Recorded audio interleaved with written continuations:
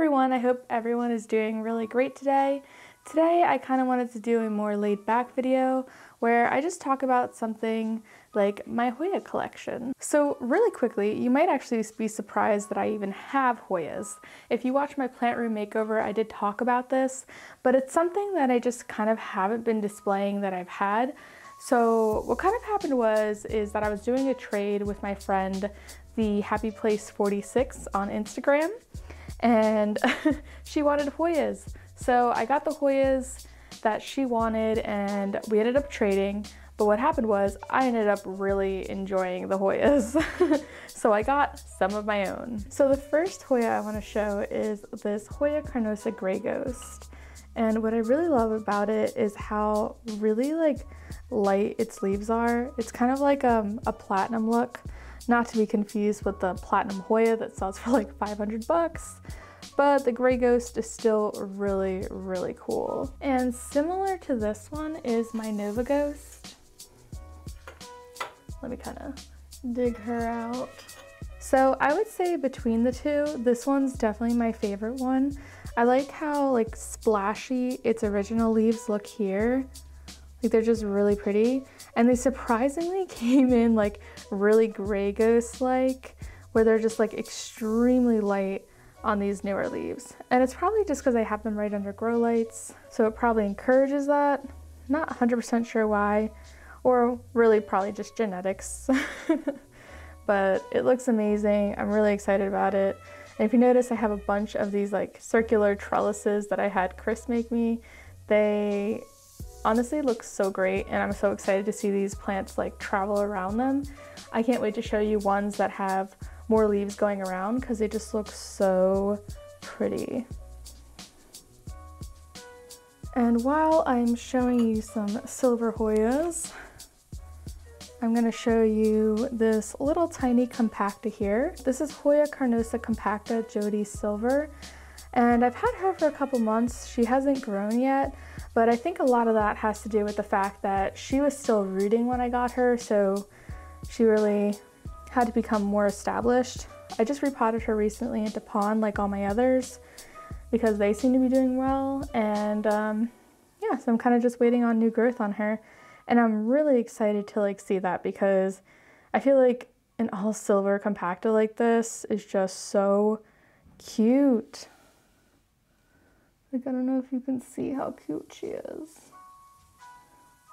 It's funny because she's just kind of like this little mound right now. But yeah, eventually she'll be more. We'll show you one of my other compactas. And if you see hair, I apologize, but that's just my cats. There's no spider mites on these, I promise. So I believe this one is the Regalis, and I have another compacta. It's the Moana Loa, but right now she's propagating in a prop box somewhere because she came to be really long, but her roots were just kind of garbage. So she didn't really do anything. But this one is so cute. I really love this variegation. It's really adorable. I don't know, I just find it really funny how these guys grow. They're just so twisted and knotty. I mean, they're a nightmare if you get pests, but they're so cool looking. Then there's my Hoya Carnosa Wilbur Graves. So not much to him at the moment, but these guys grow in so splashy and cute. I can't wait to get more growth on him. So I had just recently given these guys trellises, and I've noticed that because I am new to Hoyas, so I wasn't quite sure about the need for trellises before, but I've noticed the one that I did put on a trellis ended up growing more leaves quicker. So they throw out these vines and leaves grow off of them, which is pretty fun. You can tell how new I am. Then there's my AH074, which I am obsessed with. Especially this leaf here. Just the darker colors and then the really light edges. I think that looks really nice. I would say a lot of these guys, before I switched them to pond, I was underwatering really badly. They're not in self-watering pots, they're just in these little tiny ceramic planters. But yeah, I just water them once a week and they've been pretty cool with that now. So coming back from that dehydrated life, But if you like these planters, I have a link in my description. Amazon usually has this thing where you get like a percentage off when you order a pack. So tip, if you want to order multiple packs, place different orders because you could only use the coupon once per order. And this sweet baby is my Hoya Parasitica Acuta Splash. No, it's like a mouthful. And I don't know if the names like Parasitica and Acuta belong together or they're just two names for this plant, but for a while I called it Acuta, and then I found out a lot of people were calling it Parasitica, so that's just kind of where we are here. What I really love about these is how like hard the leaves are. Like Hoya leaves are just so thick and so hard. They feel very exotic, which I think that's just like one of the things I didn't expect getting into Hoyas, like how cool they can really be. And I'm just completely obsessed. Like they're just so hardy and so pretty. So I don't know, it feels really good. And they also do the thing where their leaves expand like Anthuriums do, and I really like that. Moving on up. I have this on just like a tripod because I feel like I would just be a mess without one. So this one is my Huschkelliana variegata, and oh my god, she's just the cutest thing. I was initially just gonna let her trail, but like I said, I'm just obsessed with these circle trellises. That is what I decided to do with her as well. I've seen some pictures where they get kind of rosy colors or pink colors on them, and I think that's just if you give it more light. So I think I'm gonna try to do that, but honestly, I just really love her the way she is. So, oh, she's just so cute. Really, really love her. Like, look at those leaves. How cute. And next to her, I have my Hoya Carnosa Freckles. And this one's really adorable because it has such a splashy little look to it, and it's really cute. Oh, I just love it. Also, do you hear that? I just love how like hard and like thick these leaves are. Like if you don't have Hoyas, I don't think you understand. You know what I mean? Like where's another one? Oh my gosh, I can't wait to show you my favorite Hoya. I'm just anxiously awaiting to get to that one, but I'm trying to like base myself. So this setup's great if you're just like watering and looking at your plants, but when you gotta take them off to show you guys, it gets a little hard. All right, so this one right here is actually, what are you called? There's space for a second. This is my Hoya Mathilde, and this is a hybrid between Hoya Carnosa and Hoya Serpens, and it's super adorable. It has the daintiest little leaves, and it's just super sweet looking. Like it's just I don't know, it's the little sister of plants. Like she's just so cute. And I actually have a splashy version, which I'm gonna show you next. This is my beautiful Hoya Mathilde splash. And if you see here, that is her suffering from my previous underwatering before she was transplanted. So, but yeah, she's super pretty. Splashy life. Gosh, so cute. And this one is randomly on a star because when I first introduced the idea of making trellises for these guys like a couple months ago, Chris had made me the star, and I absolutely love it, and it's really adorable. But the Hoya on this is my Hoya pubera, which, oh my god, it is not my absolute favorite, but it is definitely one of them. It has fuzzy leaves. Like I don't think you can see how fuzzy they are, but they're fuzzy. Maybe I can try to like sideways this to show you the fuzz. I don't know, but it's so fuzzy. It's so cute. It's so adorable. It's the softest thing in the world. I absolutely love this Hoya. It's definitely in my top 5. And this one is my Hoya Carnosa Stardust. So this one's very similar to the Freckles, except it has more of an abnormal leaf shape to it, I've noticed. And the spotting on this one, the colors in grow lights are a bit different. I feel like it gets a little more pink. And look at that strong growth point. Like that's super exciting. But she's really pretty. I definitely think between the two, I love that Freckles is probably my favorite, but really I just gotta wait for them to grow out more to make a better judgment of that, because I really do love them both. Actually, I'm going to show you this one first. So this is my Hoya latifolia. So when I was initially trading plants, this was one of the plants she wanted. So I ended up getting her latifolia, but I fell so much in love with it that I ended up getting one myself, and I love it. So this was its original leaf right here. And I just love how like large and dinner plate like it is. Like it's just so cute. Like its new leaves are still really glossy, so you can't quite tell yet, and this one's still growing. But gosh, they're really, really, really beautiful. And now for my favorite Hoya, but this is my Hoya Ivory. I can't say it right. But guys, pink splash, that's where it's at. Like, wow, look how cute that is. I feel like it's just so exotic looking. I'm completely obsessed. Like, what? So it grows in this kind of like, it reminds me of Play-Doh, where it's like a really light green, and then you got like your super splashy kind of fuchsia in there, but then it hardens off into like a darker green. There's still like that pink on there, but maybe you can see the two side by side.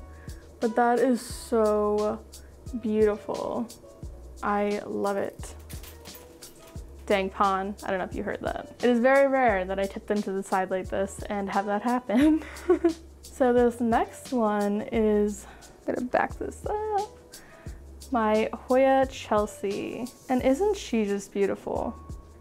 She has grown so much. If you're looking for a Hoya that grows fast, I'll tell you, this one is definitely one of them.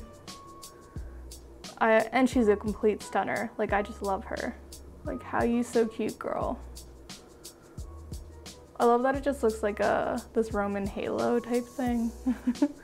And in front is my Hoya Mini Belle. So she's a little different. I have to Google her growth habit, but I'm kind of just letting her trail at the moment. But I like how long her leaves are. Very nice.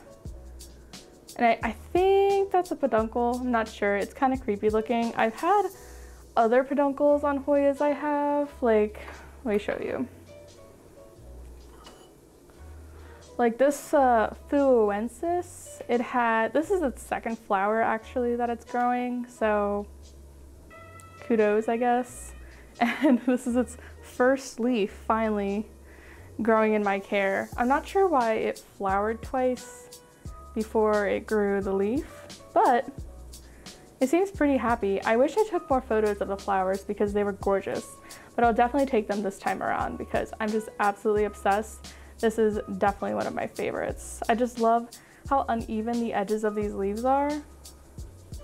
It's so cute, and they're very thick, like they're very hard. I don't know if you can't tell, but I'm just obsessed with the thickness of Hoyas. Oh gosh, so cute. I also would love a Caudata Sumatra because I feel like it looks so similar to this, but it's like a little more jagged, which I'm totally for. So back here we have my Hoya crassipetiolata. And I'm not sure if this is splash or it's just always splash, but yeah, not quite sure how that works. But it's so cute. I like this one because it actually has dainty leaves. So it's nice to have the hard, but it's also really cute when you get some little ones like this.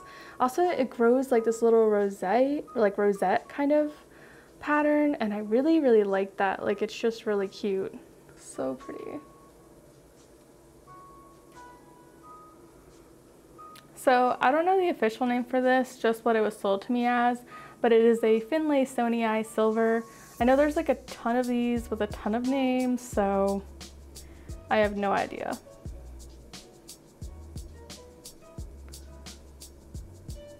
I feel like these look so prehistoric. I think that's why I vibe with them a lot.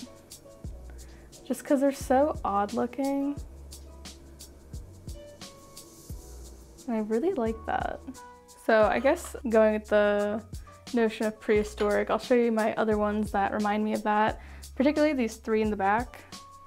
So this is my Hoya Loe Province, and I love this. There's just, I don't know what it is about me and the jagged edges, but yeah, that and the veining on these, and then just that little bit of splash just looks so pretty. Wish I could show you the darker one better. Ooh. But yeah, it's so cute. I love it so much. She's such a little gem, I can't. And then there's my Hoya Rang San. So I feel like this is like less jaggedy, but then wider than the Loe Province, and the veining is less prominent. But there's just something about it that just looks just as cool. It's just really, really neat. Like, come on. How pretty is that? Sorry if this video is me about just gushing over Hoyas, but I honestly never talk to anyone about these, and I just haven't displayed them on this channel. So I'm definitely taking that opportunity right now to just show you my love. And I've been meaning to put labels on these pots. I actually have these cute ones that I'm going to be putting on the bottom saucers, but I just haven't got around to it. This, I can't remember the name of this. I think it's like Hoya Fu. It's not Wua because that's the Fuensis' old name, but it's something. I'll put it at the bottom of the screen because I'm just like blanking out at the moment, but she is so cute.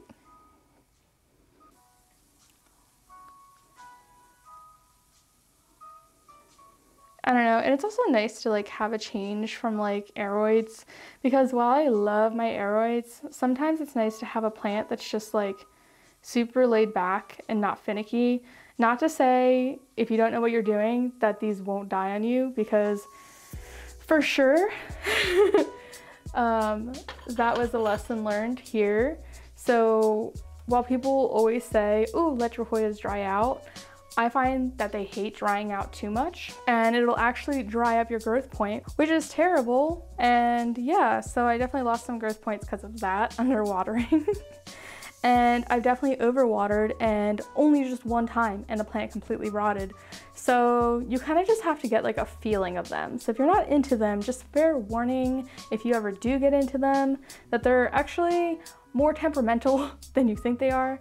Because while I say they're really laid back, they are also like divas if you don't know what you're doing, kind of thing. But once you do know, it's super easy. This is my Hoya Thomsonii, and I love it because, like my Pubera, it also has fuzzy leaves, but these are longer leaves and have some splashy on them. I really like the Pubera in terms of its non-splash, but it's nice to have a fuzzy splash as well. Like, I think this one was my top favorite for a while because it's just so cute. You can see little hairs, little splashy hairs. He's adorable. He hasn't grown yet, but he's cute. So here is my Hoya Obovata Splash. Even before I got into Hoyas, I always liked Hoya Obovatas, and I wanted a regular, and I haven't got around to getting one yet, but I did have the opportunity to get this splash form. So I would tell you right now that this is actually a darker leaf. The splashing stays, but my leaves is actually faded, and I actually gave it way too much light. I think that's what's wrong with these new leaves here, is that they just got a bit too deformed by being under the grow light.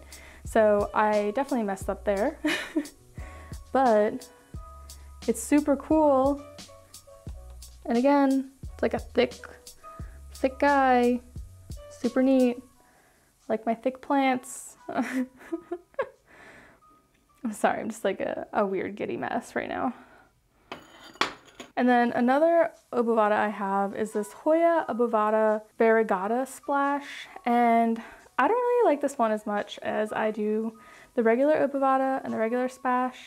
I don't know, maybe it'll grow on me, but there's just something about it right now that I'm not too crazy about. Like, don't get me wrong, like I do love the colors, there's just something about it that's just not 100% on. I don't know, I can't really put my finger on it. Because right now I'm looking at it, I'm like, oh, I kind of do like it, you know? But yeah, I don't know. And then there's my Hoya Bertonier. So this one's cool because it has these really dark leaves on the edges and the inside's a bit lighter. So it's really cool. And it has this kind of like, I don't know, it reminds me of like a Halloween-y effect. There's just something about it that I think looks really neat. And if you actually look up here, you can see the 2 leaves that are actually growing in right now. They're super tiny. And if you look here, he's just so dark. It gets me how soft like some of these are. Like it's just like, why do you feel so good, you know? Also, I would like to mention that I have a couple Hoyas that aren't in here that I won't show you today, but I'll show you next time. They're just kind of like either needing potting or kind of like in a rehab. So I have a Crimson Princess, but y'all know what that looks like, so I'm not gonna bother with that right now. But I'll definitely do like, I'm actually excited to do like a growth update and updated collection video. I don't plan on getting more than this besides probably that Caudata. But yeah, let me quickly just finish up here. This is my Hoya Serpens, and it's definitely suffered from the underwatering. That's why it has really bleached leaves. So it doesn't do a ton for me right now, but I think once it like gets its health back, I'll definitely like it a lot more. Then there's my Hoya I can never say this right, Croniana Eskimo. So she's still a little babe. I'm actually excited to show you my silver. This one you can tell is definitely underwatered. It's just sad. So this is my silver, and she looks beautiful. I'm absolutely thrilled with her. Just look at that. Really pretty. So if you're looking for a trailing plant, this one's a really cute one, just to let you know. And that is all the Hoyas that I have in this room. So I hope you enjoyed that video. I hope I didn't geek out too much. And I can't wait to show you just updates and then the rest of the couple that I do have. And thank you so much for watching.